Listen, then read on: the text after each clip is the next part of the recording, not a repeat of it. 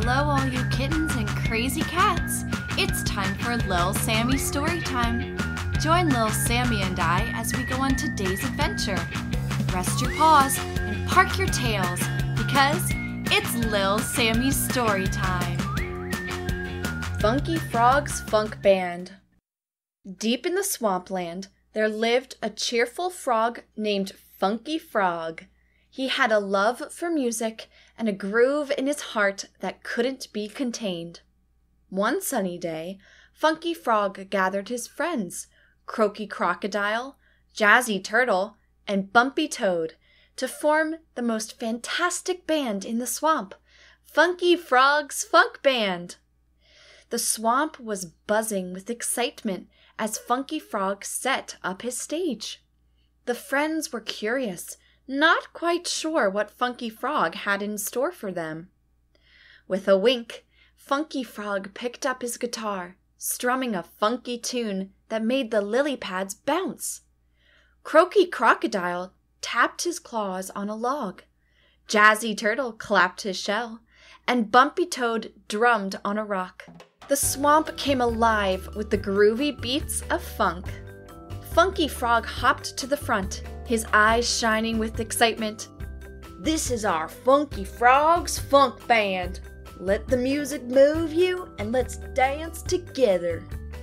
At first, the friends were a bit unsure. They shuffled their feet, not quite catching the rhythm. But Funky Frog, with his infectious energy, showed them the steps. "Feel the music in your heart," he croaked with a grin. And soon enough, Croaky Crocodile was swaying his tail, Jazzy Turtle was spinning in his shell, and Bumpy Toad was hopping with joy. The swamp turned into a dance floor, and Funky Frog's Funk Band played the grooviest tunes, making everyone tap their toes and move to the beat. As the day went on, the swamp animals joined the party. Fireflies flickered like disco lights, dragonflies twirled in the air, and even the wise old owl hooted along to the funky rhythm. However, as the sun began to set, a soft breeze carried a soft tune. Funky Frog noticed his friends looking a bit sad. "What's wrong, my friends?" he asked, his eyes filled with concern. Croaky Crocodile sighed.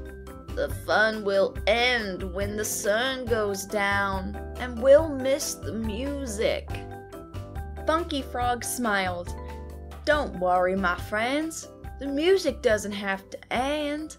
Let's create a song that the night itself will dance to."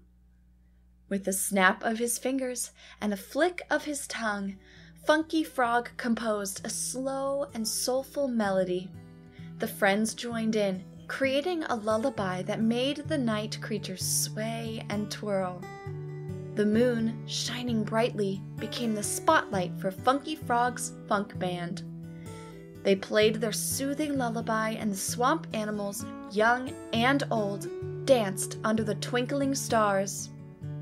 As the night went on, the friends realized that the magic of music could bring joy at any time, day or night. The swamp echoed with the laughter and melodies of Funky Frog's Funk Band, creating a bond of friendship and music that would last forever.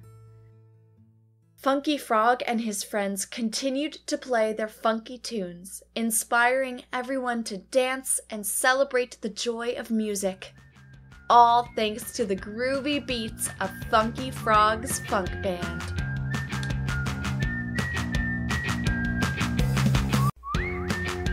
Hello all you kittens and crazy cats. It's time for Lil Sammy Storytime. Join Lil Sammy and I as we go on today's adventure. Rest your paws and park your tails because it's Lil Sammy's Storytime. A Lunar Lullaby. Once upon a time, in a city surrounded by tall buildings and twinkling stars, there lived a teenager named Luna. Luna was a special teenager because she had a gift, the power to calm and control emotions. One night, as Luna walked through the busy city, she noticed people arguing and shouting. The air was tense and chaos seemed to be spreading like wildfire. Luna felt a gentle warmth in her heart, and she realized it was time to use her special gift. With a soft hum, Luna began to sing a melody that echoed like a gentle breeze. Her voice carried a magical tune that touched the hearts of everyone around. As Luna sang, people started to feel a sense of calm washing over them. A group of friends were arguing about which game to play at the park. Luna's lullaby wrapped around them, and soon they were smiling, deciding to play a game that everyone enjoyed. Next, Luna came across a family having a disagreement about what to have for dinner. Her magical song danced through the air, and the family decided to cook a meal together, creating a feast. As Luna strolled through the city, solving problems with her lunar lullaby, she met a particularly challenging situation. Two street performers were arguing over their spot, each claiming it as their own. Luna stepped forward, her eyes glowing with calm determination. She started singing a gentle lullaby, and a hush fell over the crowd. The street performers listened to Luna's song, feeling the peace seeping into their hearts. Soon, the performers were no longer arguing. Instead, they decided to join forces and create a beautiful performance that delighted the entire city. The crowd cheered, grateful for Luna's magical touch. Word spread throughout the city about Luna and her incredible ability to calm emotions. People started seeking her out whenever problems came up, knowing that Luna's lullaby held the power to bring peace. One day, as Luna sat in the city park, a group of children approached her. They had been arguing over who got to use the swing, and their laughter had turned into tears. Luna smiled warmly and began to sing her lunar lullaby. The children, enchanted by the melody, found themselves giggling and sharing the swing without a hint of disagreement. The parents of the children, witnessing Luna's magical gift, gathered around and thanked her. They realized that in a city filled with hustle and bustle, Luna's lullaby had the power to create harmony and joy. From that day on, Luna became a beloved friend to all in the city. Her lunar lullaby echoed through the streets, turning chaos into calm and frowns into smiles.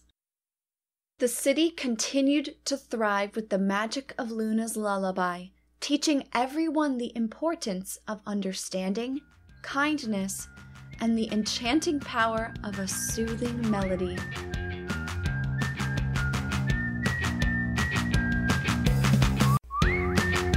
Hello, all you kittens and crazy cats. It's time for Lil Sammy Storytime. Join Lil Sammy and I as we go on today's adventure. Rest your paws and park your tails, because it's Lil Sammy's Storytime. Once upon a time, in a beautiful town, there were a group of little cats who loved going to school. In this town, school was a happy place where kittens giggled and played, and the sun always shone brightly. One sunny morning, the teacher cat, Miss Whiskertail, gathered all her little students into the cozy classroom. There were fluffy pillows and soft blankets for the cats to sit on, and crayons and toys scattered around the room. The students were excited because today's activity was going to be their favorite, making art with colorful paints. Each cat had their own easel, brushes, and a rainbow of paint to choose from. Mittens, a sweet little cat with white fur and bright blue eyes, was especially eager to paint. She loved creating beautiful pictures with all the vibrant colors. As the kittens dipped their brushes into the pots and painted away, the classroom echoed with the sounds of laughter and joyful meows. Mittens happily painted a sunny scene with a big orange sun and a field of green grass. But as Mittens painted, the noise in the room started to grow louder and louder. The meows, giggles, and the sound of paintbrushes tapping on easels filled the air. Suddenly, it all became too much for Mittens. Overwhelmed by the noise, Mittens felt her eyes fill with tears. She tried to hide it at first, but soon a big, droopy tear rolled down her furry cheek. Miss Whiskertail noticed Mittens' distress.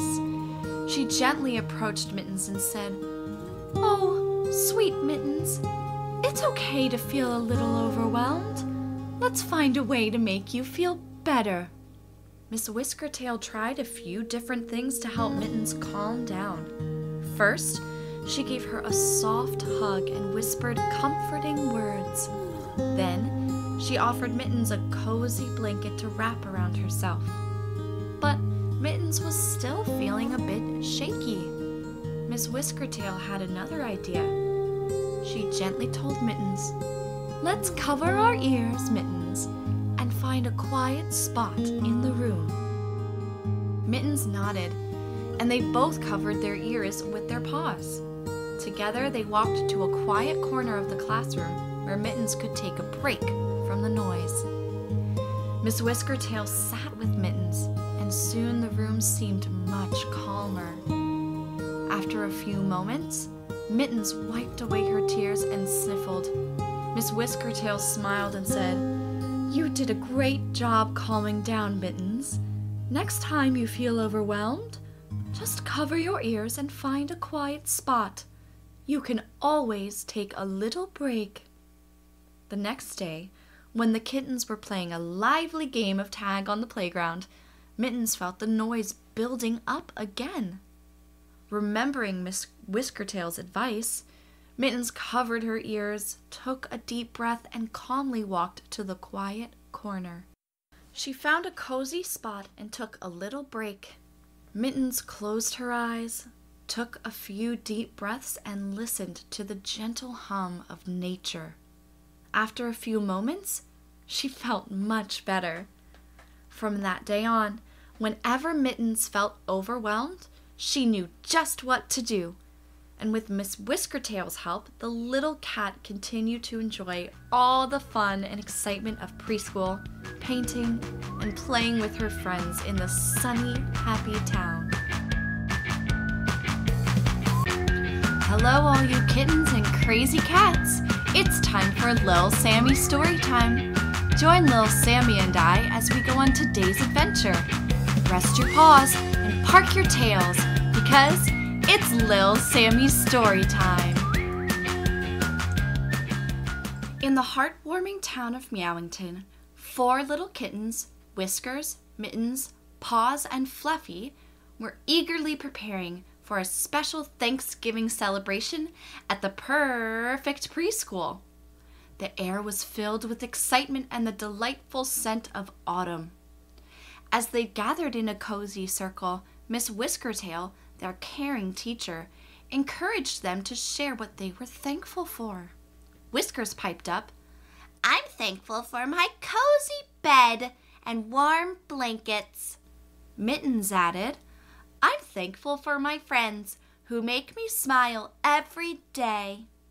Paws chimed in, "I'm thankful for tasty treats and fun playtimes." But when it was Fluffy's turn, she hesitated. Her whiskers drooped, and she looked down at her paws. "I don't know what I'm thankful for," she mumbled. Her friends, sensing Fluffy's uncertainty, gathered around her. Whiskers nudged her gently. "Come on, Fluffy. There must be something you're thankful for." Fluffy thought for a moment and then shook her head. "I can't think of anything." Mittens, with a warm smile, said, "Let's think together. What makes you happy, Fluffy?" Fluffy pondered, her eyes scanning the room. Suddenly, her face lit up. I'm thankful for the sunbeams that warm my fur and the gentle breeze that tickles my whiskers. Paws nodded. That's a good one, Fluffy. What else? Fluffy continued. I'm thankful for the cozy purrs that Miss Whiskertail sings during nap time. Whiskers grinned. See, Fluffy? You've got lots of things to be thankful for. But Fluffy still seemed unsure. I don't know if those are enough. Mittens, the ever-caring friend, reminded her, Fluffy, being thankful isn't about having the biggest or the fanciest things. It's about appreciating the little moments and the people, or kitties, around you. Paws agreed. Exactly, like the way we all help each other and share fun times together. Fluffy's eyes sparkled as she looked at her friends. You're right. I'm thankful for having such wonderful friends who help me see all the good things around me. Miss Whiskertail, who had been quietly listening, joined the circle. Fluffy, being thankful is a special feeling that warms our hearts. It's about appreciating what makes each day special, big or small. Fluffy nodded, a soft purr escaping her. I'm thankful for my friends, the sunbeams, the cozy purrs, and everything that makes each day special. The kittens shared a group hug, feeling the warmth of friendship and gratitude. As they continued to talk and laugh, Miss Whiskertail couldn't help but smile, knowing that the spirit of thankfulness had filled their hearts. And so, in Meowington, the 4 little kittens celebrated Thanksgiving, not just with a delicious feast, but also with the joy of being thankful for the simple and beautiful things that made each day a perfect treasure. Hello, all you kittens and crazy cats. It's time for Lil Sammy Storytime. Join Lil Sammy and I as we go on today's adventure. Rest your paws and park your tails, because it's Lil Sammy's Storytime. The Floral Force. In a bustling city, there lived a superhero named Petal Girl. She had a special power, the ability to control plants. Petal Girl loved flowers and trees and spent her days tending to the city park, making sure it was a beautiful place for everyone. One sunny morning, as Petal Girl watered the flowers and sang to the birds, a rumbling sound echoed through the air. Dark clouds gathered, and a bulldozer approached the park, ready to tear down the trees and flowers. Petal Girl's heart sank. She knew she had to act quickly to save her beloved park. With a wave of her hand, she summoned the Floral Force, a group of plant friends ready to help her in times of need. The bulldozer roared, but Petal Girl stood her ground. "Stop!" she called out, her eyes glowing with determination. "This park is home to many creatures. We must protect it." The construction workers paused, surprised by the talking flowers and the determined girl. But their boss, a grumpy man named Mr. Stone, just laughed. "I don't care about your flowers. This land is going to be a shopping mall, and that's final." Petal Girl thought quickly. She used her powers to create a beautiful vine wall, blocking the bulldozer's path. "We can't let them destroy the park," she whispered to her plant friends. The Floral Force sprung into action. Ivy climbed up the bulldozer's tires, while sunflowers stood tall, blocking the driver's view. Petal Girl twirled her fingers, and vines wrapped around the construction equipment, making it impossible to move. The construction workers were amazed by the Floral force's strength. They saw the beauty of the park and began to understand its importance. Even Mr. Stone couldn't help but smile at the colorful flowers surrounding him. Petal Girl approached Mr. Stone with kindness. "Nature is precious, and we need to protect it. Let's work together to find a better place for the shopping mall, where the trees and flowers won't be harmed." Mr. Stone, touched by Petal Girl's words, agreed to reconsider the location. Together, they found a spot away from the park, where a new shopping mall could be built without harming the environment. The Floral force, with a joyful dance, celebrated their victory. Petal Girl thanked her plant friends for their help, and they returned to their homes, content that the park was safe. From that day on, Petal Girl and Mr. Stone became unlikely friends. They worked together to create a beautiful, eco-friendly shopping mall. The city celebrated the success of the Floral force, learning a valuable lesson about the importance of protecting our environment. The park grew, and children played among the flowers, grateful for the superhero who taught them the strength of kindness and the power of nature.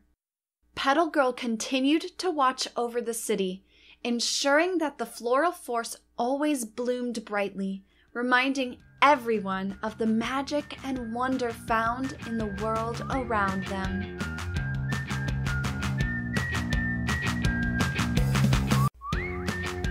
Hello, all you kittens and crazy cats. It's time for Lil Sammy Storytime. Join Lil Sammy and I as we go on today's adventure. Rest your paws and park your tails, because it's Lil Sammy's Storytime. The Robot Rescue Mission. In the bustling town of Techtopia, where friendly robots assisted with daily tasks, a sudden glitch struck the mechanical helpers. The robots, known for their helpfulness, started beeping and buzzing in confusion. To the rescue came a group of tech-savvy kids, Emma, Max, and Ava. Armed with curiosity and determination, they went on a robot rescue mission to learn the robot's language and fix the errors. The town square, once filled with the organized movements of robots, was now a chaotic dance of beeps and twirls. Emma, with her trusty toolbox, approached a confused robot named Robo-Buddy. Robo-Buddy's screen displayed a series of colorful symbols that made no sense. "Don't worry, Robo-Buddy. We'll figure this out," Emma said with a smile. Max, the master of codes, scanned the symbols and exclaimed, "These symbols look like a secret code. Maybe the robots are trying to tell us something." Ava, the quick thinker of the group, suggested, "Let's gather all the robots and see if there's a pattern. If we can understand their language, we can fix the errors." The kids gathered the broken robots in the town square, forming a circle of beeping and buzzing friends. Ava noticed a common pattern in the symbols displayed by each robot. "I think we're on to something. It seems like each robot has a different way of expressing itself," Ava said, pointing to the different types of symbols on the screens. The kids huddled together, cracking the symbols and creating a translation guide. They discovered that the robots were communicating in a language of beeps, lights, and colorful symbols, expressing their emotions and needs. It was like a robot emoji language. With the translation guide in hand, the kids set out to fix the glitches. Emma, armed with her trusty screwdriver, tightened the loose bolts and circuits. Max, with his coding skills, reprogrammed misbehaving systems. Ava, with her problem-solving intuition, identified the root causes of the errors. One by one, the robots beeped in gratitude as they returned to their helpful selves.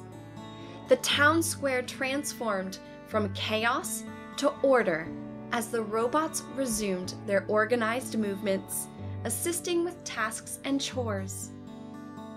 As a token of gratitude, the robots formed a line and performed a dance, creating a spectacle of beeping lights and spinning gears.